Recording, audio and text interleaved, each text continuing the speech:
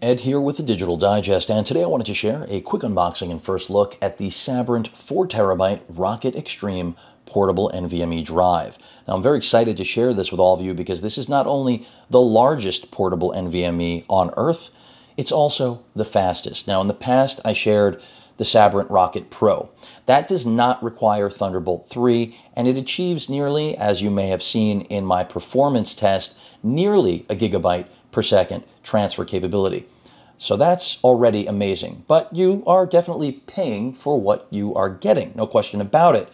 Comes at a hefty price tag. This one a little bit more expensive, but if you have Thunderbolt 3 capability on your laptop or desktop, I highly recommend turning to this because I have already reviewed the 1 GB version of this, and you are going to be getting well over 1 GB per second, which is just insane. Yes, 2020, if there's one good thing coming out of this year, it's these brand new NVMEs that Sabrent is cranking out. They even have an 8TB NVMe now that, to my knowledge, is the largest on Earth, but it is not a portable. So that's why I said this is the largest portable NVMe drive out there, and again, the fastest. So let's get it out of the package.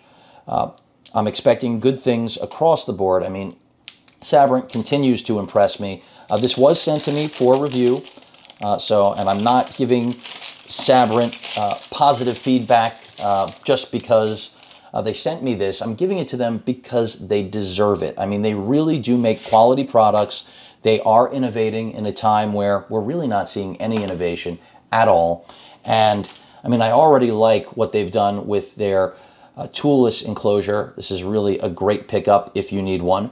But if you're looking for something that's totally done out of the box, that's what you're getting right here. So the first thing that you'll be hit with are the instructions in order to get all of that performance functioning, because you do have to jump into the settings in order to make sure that you have both, as you can see right here, not just making sure within the policies that you have to go into your device manager to make sure that under policies you're on better performance, as you can see right here in the instructions.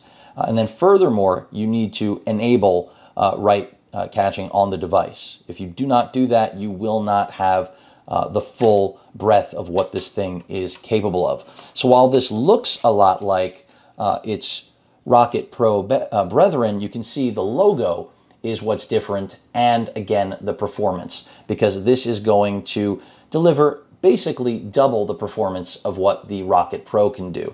And you may not need that, or you may need it. And if you need it, again, the pricing on these two drives isn't so far apart. I believe this is $900, and I think the 4TB Rocket Pro is $800 on Amazon. I will include a link in the description. No worries about that. And Sabrent does also furnish you with what you absolutely must have in order to utilize this, because again, if you do not have Thunderbolt 3, this isn't going to work. At least not to my knowledge. I did not, with the 1TB Thunderbolt, XTRM drive, that was the same case. And they're giving you a cable that is going to deliver the bandwidth that you need, which is, again, Thunderbolt 3 performance after you've made the appropriate changes in the device manager for the 4TB XTRM. So again, really excited. This is, as I mentioned at the top of the video, the largest and fastest portable NVMe ever made. And, it's expensive, but I can already tell you, even without testing this, you get what you pay for. I know that from literally every Sabrent product that I've demoed, reviewed now in the last year or so. And while you may not have heard of Sabrent in the past, you better believe you're going to become even more familiar with them as time goes on, because no one is doing what they're doing right now. And that's why I appreciate, as I mentioned, innovation, and that's what they're delivering.